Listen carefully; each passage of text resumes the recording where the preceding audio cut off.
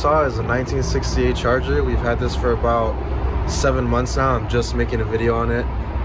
So a little backstory on how we got the car. I don't know if you guys remember one of my earlier videos. I showed my dad's red Charger. It was a 70.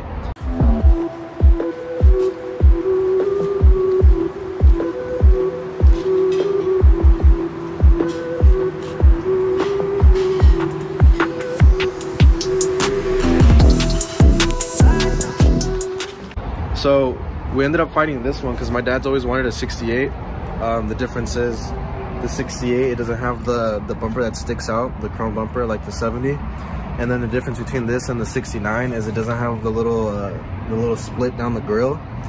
And then the other difference is also in the tail lights. So I think 69 and 70 have the same tail lights, but 68 has 2 circles.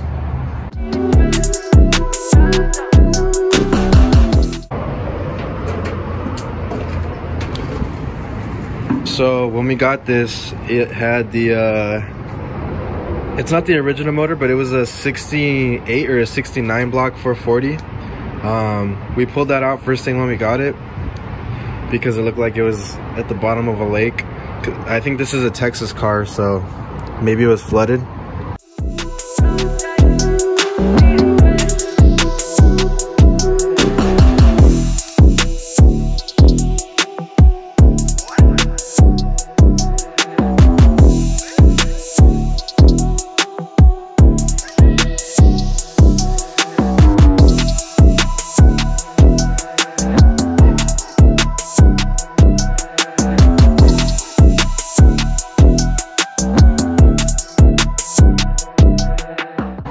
So basically all we've done so far, I bought those front brake lines because I didn't have any. I put those in because once you put the motor in, there's no way we're gonna be able to get to that. And then we got this wiring harness just for the engine. It doesn't, nothing else. It's still missing 2 of the bulkhead connectors, but I think this is the main one that you need to run the motor. So we got that. And honestly, that's pretty much all we've done. I'll go ahead and show you guys the motor right now. Alright, so this is a 69 440 block that was in the motor. I got my 70 340 CUDA back there. I also have to make a video on that one, but yeah, so this is the motor.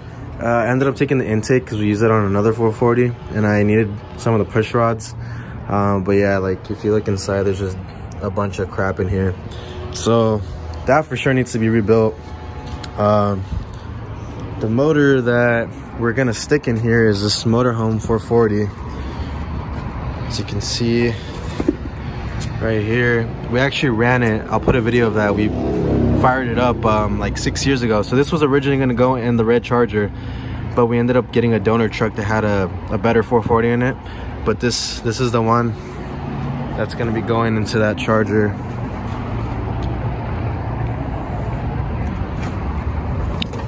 Now this 440 actually came in my CUDA that you guys saw just a while ago. This is the motor that we wanted to put into the Charger because it looked like it's been rebuilt at some point. This is the heads look like they've seen better days, but everything else, we took the oil pan off, we looked underneath, and it looks like this thing was just put together.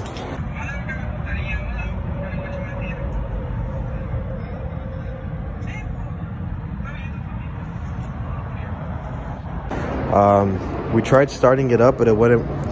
It would just crank, but it wouldn't actually fire up. So we think something's up with the timing. But so this is probably going to go in the Charger later on. This is I think it's a 72 block. I'm not sure. Let's see. So yeah, 72 block. So it's not too bad of a motor. Obviously the better one to be rebuilt would be the 69 block, but yeah, this one's cool. And then I ended up using my 4-speed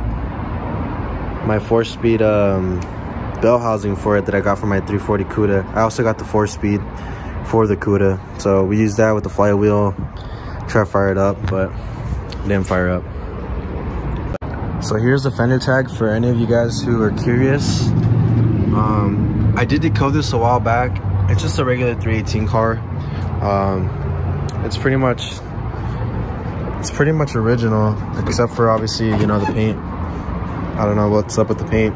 It used to be, I think it was that one, I don't know if it's F8 green or whatever that green is called.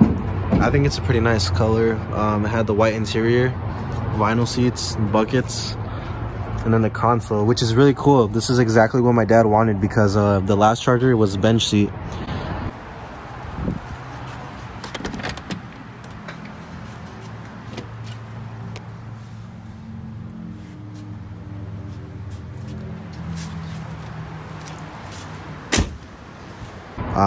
So this is a lot better. Obviously, I mean, it's pretty solid. You see there's been rats in here. We still got to clean it out, but it's pretty solid. There's no rust. It just you know, just needs to be cleaned up, probably sandblasted, I don't know. But yeah, it's a pretty solid car. My dad already bought like the paintless wiring harness and all that for later on. We just want to run it as is for now, and then he'll want to get a paint job and all that. So what I'm going to be doing in this video is putting some wheels on it, because I think one of them has a flat, and we just need some better looking wheels to get some motivation. So we actually got quite the selection of wheels. I'm going to show you guys right now. So we got these right here. These are some Aero wheels. These are the 15-inch wheels on a 235/70 15 tire. So these are the front ones. The back ones are a lot thicker. Or we got some Kriegers, just like the old Charger wheels, except the tires were like Dunlop, whatever you call it, and the wheels were American Racing wheels. But these are very similar. Or we got some like drag car style wheels right here. So these are 14s. These are really small. I don't know if these are going to clear because the car has disc brakes in the front. I know on a body you can't fit 14-inch wheels with the 73 and up caliper assembly. But actually, I think these are actually, let me see what these are. Oh no way, these are 14s, I think. Yeah, these are 4, so it should be fine. I don't know why these look much smaller, but these are much smaller. That's another one of the front ones, and then these are the back ones.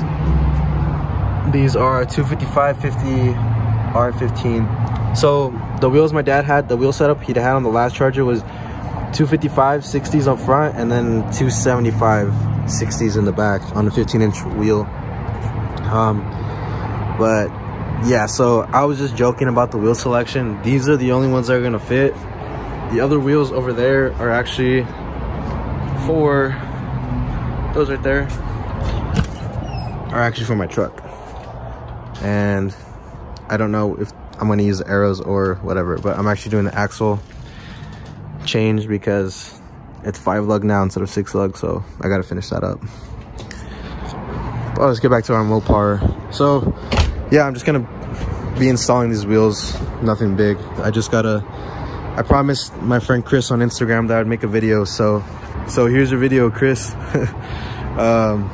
Yeah, all right, let me start jacking everything. I gotta get a new jack because this thing has like, if this thing was a car, it would have like 400,000 miles on it. Like, this thing is, I've had it for 3 years and I've beat the crap out of it with everything I've used it for. Also, my cherry picker, I need a new cherry picker, so we can't motor swap this. Oh yeah, that big old dent right there. It's gonna need new valence, but it does have a sway bar. That's good. It's gonna need a new grill, unless I don't think this could be fixed. Yeah, I don't think so. But oh, the cool thing about these is I did not know that this year Charger and earlier they had the vacuum powered pop-up headlights. I mean, vacuum powered this thing, because on the 70 Charger that my dad had, it was electrical, not vacuum powered. But all right, let me start setting up for this.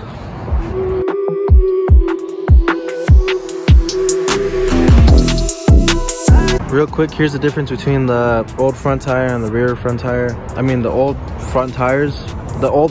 This is the difference between the old front tire and the new front tire. So this is a lot shorter, but I think it is a little bit thicker. I don't know. Either way, this would be better. A little better looking. I just gotta go find the caps. I don't know where I left those. So I'll go find those. In the meantime, you guys can see all this crap. So it does have disc brakes. I mean, it looks like the bushings on these control arms were replaced not too long ago. They actually look pretty good compared to everything else. Yeah, not bad. All right, let's finish this up.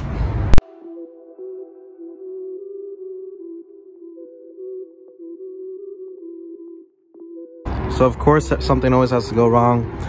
I don't have the proper lug nuts to fully put this in. And I think my dog pissed on this while I was looking for the caps. Get out of here, Charlie, go. But I mean, this is kind of what it's gonna look like from the front. Let me see if I could drop it a little bit. So yeah, that's pretty much what it's gonna look like. It is jacked up a little bit more, but as you can see, it's gonna need a lot bigger tires for sure.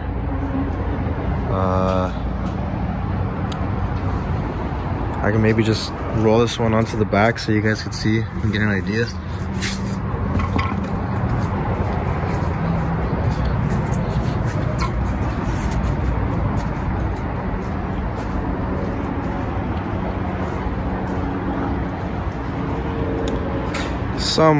Somewhat of an idea what it's gonna look like. It looks pretty badass.